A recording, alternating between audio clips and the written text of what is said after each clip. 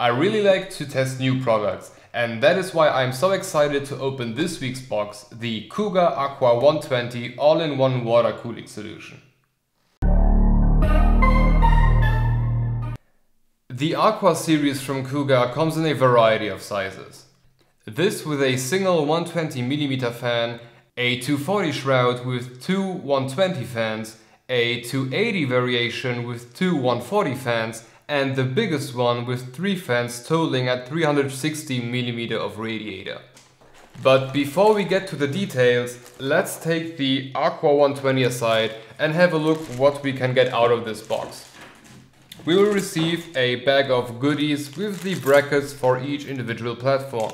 Whereas on the compatibility side of things, this cooler can be mounted to almost every AMD socket there is, from AM2 up to AM4. And on the Intel side, this package includes all the brackets for up to 2066, but from now on, the Aqua and the Halo series from Cougar will receive an upgrade and will be shipped with the LGA 1200 series bracket. Now taking a closer look at the radiator itself. The aluminum radiator comes with a Vortex VB120 fan. With up to 1800 RPMs through a PWM connection, it's supposed to push about 70.5 CFM. The hydrodynamic bearings and these little cuts in the blades are supposed to never let this thing operate at more than 35 decibels. On the water block side of things, we have a big copper plate with a non-disclosed water pump, but according to the manual, it's supposed to turn at 3200 RPM consistently.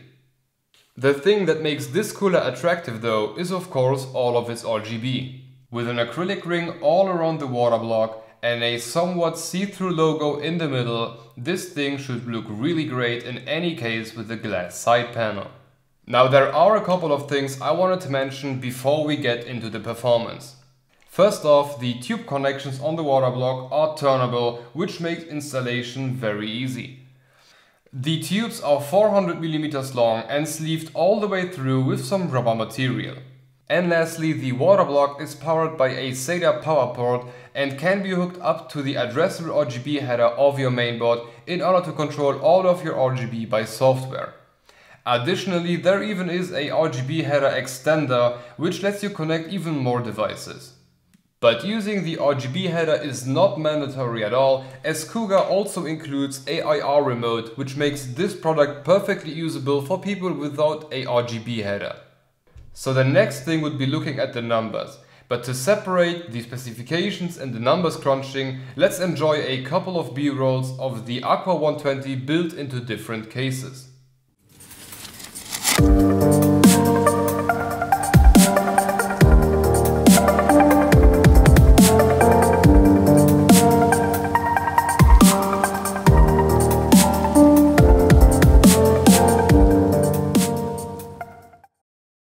So now we are all calm, let's have a look at how we make these numbers. To test the performance, we will compare it to basically everything we have in the studio. Starting off with the included AMD turbine, just to have a baseline, followed by the Be Quiet Pure Rock Slim to compare a cheap air cooler to a entry-level all-in-one, and then followed by the Be Quiet Dark Rock Pro 4, just to see how much and if a top-level air cooler can crush the Aqua 120. And for all of this testing, we can finally use our new test bench with a Ryzen 3600X and some CPU stress testing software. But in order to exclude any differences due to the included thermal paste, we will only be using Arctic Silver 5. Looking at the numbers, we can see that the baseline AMD cooler kept the 3600X at 75 degrees Celsius under full blast and at 77 degrees with 50% fan speed. The Pure Rock Slim was a bit better with 71 degrees at full speed and 74 at 50%.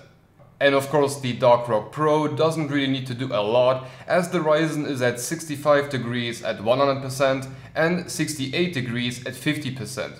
But where does the Aqua 120 fit into this graph? Well, after the test we had to rewrite the rest of our script, because with 65 degrees under full blast and 67 with 50% fan speed, it is just as good as the Dark Rock Pro.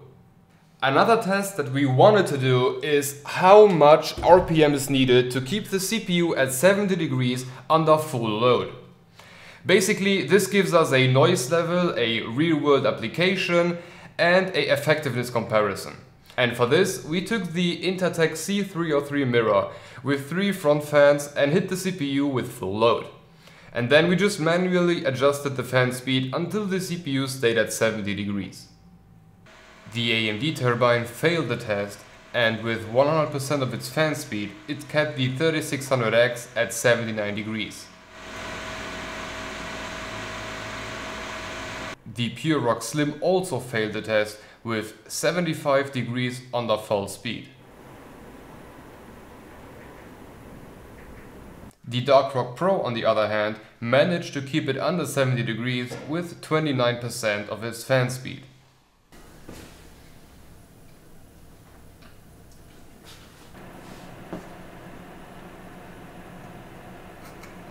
And finally, the Aqua 120 also managed to keep up, but had to use 40% of its fan speed.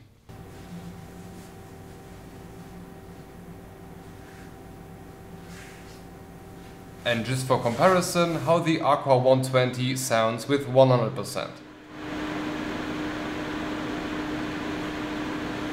Looking at the numbers, we can see that the Aqua 120 doesn't get blown away by a beefy air cooler. But where does this leave us? Well, for an entry-level all-in-one, this is not bad at all. It manages to compete against a monster like the Dark Rock Pro 4 and is still about $20 cheaper.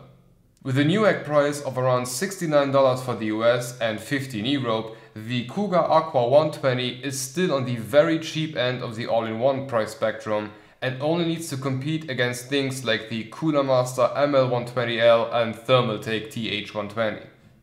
But before we end this video, let's quickly go over the things that we've liked and things that we disliked.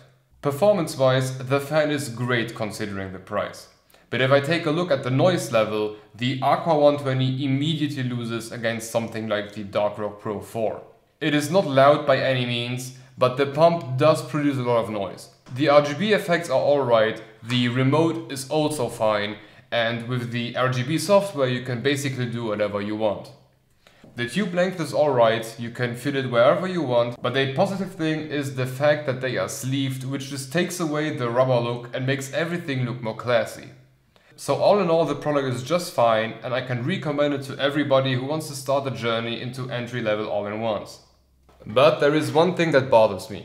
If we take a look at the packaging image, the tubes are clearly connected on the right side of the water bottle. And that's the case for every 3D created image which Cougar is showing on their website or is being used as a presentation image by the online retail sites. But if we take a look at the cooler, the tubes are connected on the left side. Now, this doesn't mean that there is any manufacturing issue, because if we take a look at the other pictures which were taken for the sake of reviews, for example, the tubes are always on the left side. This doesn't really change anything except for the fact that it would be a bit of a tingling to get the radiator mounted on top of the case. But ultimately we cannot find any appropriate reason why the online images are portraying a different orientation than the actual product. But despite this inconsistency, the product is alright. The performance is great, the noise level not so much, but still in a normal range for an entry-level all-in-one, and the build quality is also just fine. So to wrap this video up, we hope that you've liked the video and that you've been informed enough to make a conscious buying decision. The official website and affiliate links for the Cougar 120 are in the description below, so if you want, you can always check them out. Anyway, we hope to see you back in the next video, but until then, you can give us some feedback with a thumb up or thumb down, or maybe even a comment. And if you want to keep watching, have a look at one of these not totally random videos.